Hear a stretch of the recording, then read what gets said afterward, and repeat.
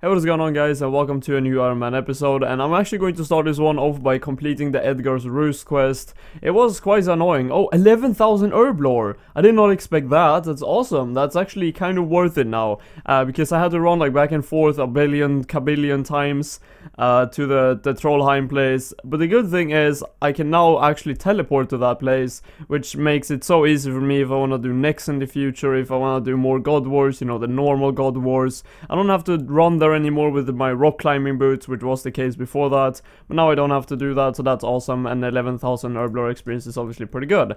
Also, now I have every single requirement for the Dream Mentor quest. I do believe I probably can't find it. I'm not going to. Oh, there you go. That's easy.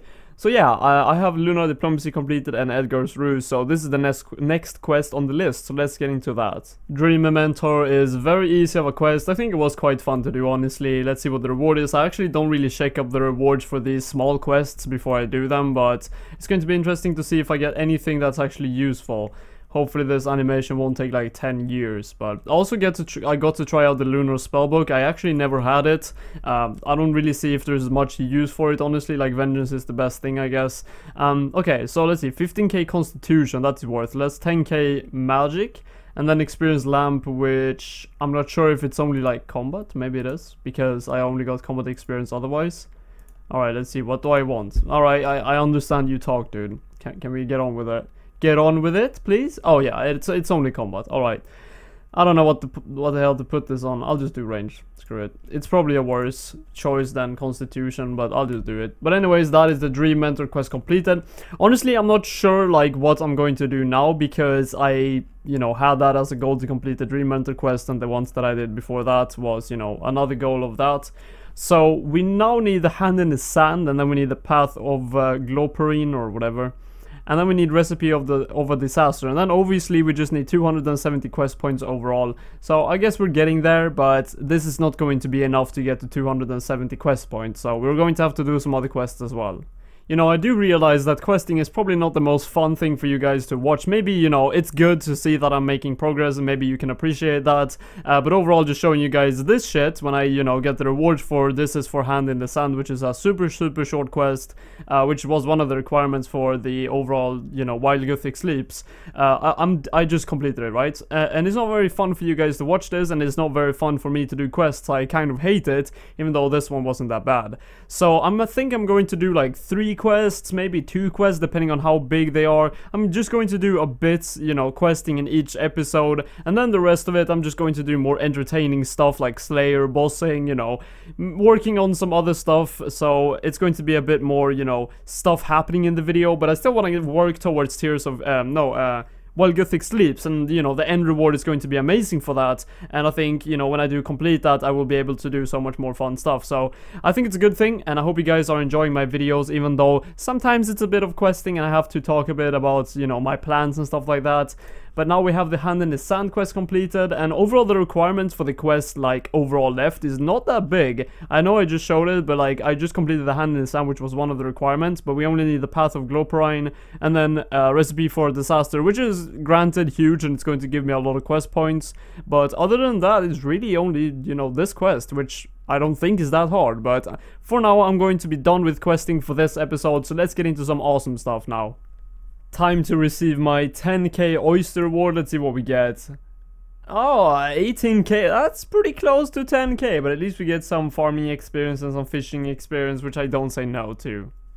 I actually felt like doing some Twin Furies. I don't have a Reaper assignment or anything, but I kind of need Twin Furies anyways. Like, overall it's just good. But I got a Samarakian Essence, and it's actually pretty cool. If you do get a bunch of them, then it's going to be very good, actually. What you do use them for is you need one of each of the factions. So you need one Seren, one Slisky, one Saros, and then one Samarak to make one piece of armor that is tier 80. The, you know, the Anima Core item, for example, my tier 80 ranged body that I've got from Twin Fury so far, you can make that to tier 85, but then it degrades, and when it's completely degraded to 0, then it's going to go back to the tier 80 version. So for a bit of time it's going to be better than, you know, the tier 81, but it's not amazing of a drop, if I'm going to be honest with you, but it's not that rare, so it's decent. Oh my god, I get a weapon, but the bad part is I really don't need this weapon, so I can't find it. Where the hell is it? There we go. That is the second one. Unfortunately, I kind of needed the Nimora one. That would have been awesome, but now I have 2 of these. I have no idea what I'm going to use this for. Maybe I'll augment this one in the future. It would, you know, be a pretty good one to augment and then destroy it. But it's kind of sad that I might have to do that. I would love the Nimora one, but it's a drop anyway, so I'll be happy for now. Oh my god, this has been such a good trip, and dude, I feel so bad for Underfledge. I think he hasn't really got any crests really ever, and I think he has over 800 kill count. He does at least have a pet. Yeah, look at that, 823, and he helps me so much with the Twin Fury, so huge shout out to Underfledge, and I just gotta show you a character as well, dude. Like, you have a Barrow's Sight. That might be me in the future with my Barrow's Die, but I'm going to actually make the tier 80 ranged legs with that crest, so that is absolutely amazing. Just to show off, I do already have the Blade of Avaris. The reason why they don't stack actually is because one of them is broken a bit. It's like 99% charge. I just tried it out once. So they don't currently stack. But anyways, let's make the legs now. I do have the tier 80 ranged body if you didn't know that. So let's make the legs now. Let's attach crest and let's choose the Samurai one and combine the crest and let's make those legs. That is some sexy ass legs, dude. You know what? I'm actually going to equip them because I don't have overrides right now, and we're going to have a look at how this looks. It's going to be very awesome, I think. I think the body actually has some really cool design to it, like a dragon thing here. I guess it's the wings of the Twin Furies or something. Let's equip the legs now. I think it looks really cool, actually. That with my Royal Crossbow fits very, very nicely. As I just got the tier 80 range legs, I thought, why not just complete my Reaper assignment, because I had Kriara, and I still have like 5 left, 6 left to kill, but I did get a hard clue scroll from it, so let's open that one first. Let's see what we get. That's a lot of Alki bolts, but it's not very good. The next one we can reroll though, so that's going to be sick.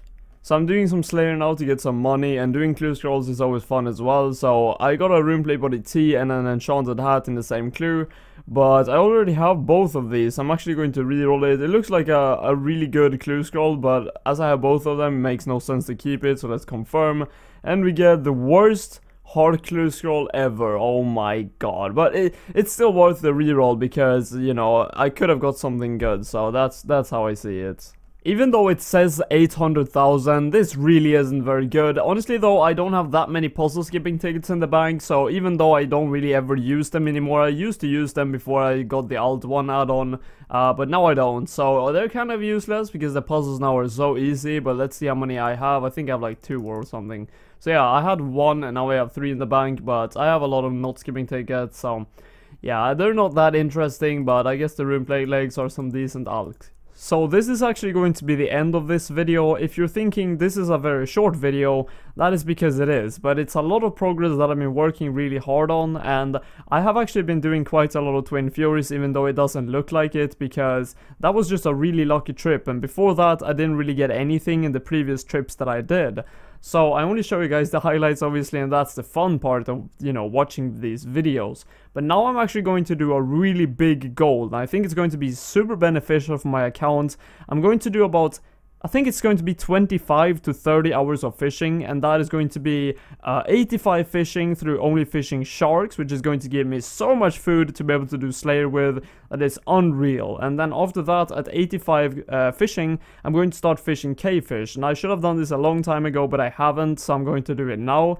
And that is why I won't have any progress to show you guys more in this video, unfortunately, but I don't want to postpone the video 3 days just to show you guys that I've been doing fishing in one clip. So I'm going to do 85 fishing through sharks, going to cook all of that, and then I'm going to fish K-fish, a good amount of them hopefully, and then cook them as well. So I will have a lot of food for Araxor or Telos when I do get to that point, and it's going to be very good. So this is going to be the end of this video, and the next video will start off with me being done with all that fishing. It's going to look very good, I bet, and I'll see you in the next one. Also, there's going to be some cool information in the description, on the top of the description, as well as I will just make a comment about it in the comment section for those of you guys who don't watch the description, just to let everyone know. I was initially going to talk about like a new idea and thing for 3 minutes or 4 minutes, I can't remember how long I recorded for, but I just decided to, I'm just going to post it in the description and let you guys know. If you're interested, you can read that. Anyways, this is going to be the end of the video. Hope you guys did enjoy it, and we had some awesome luck at Twin Furies today at least, and I'll see you in the next one, guys.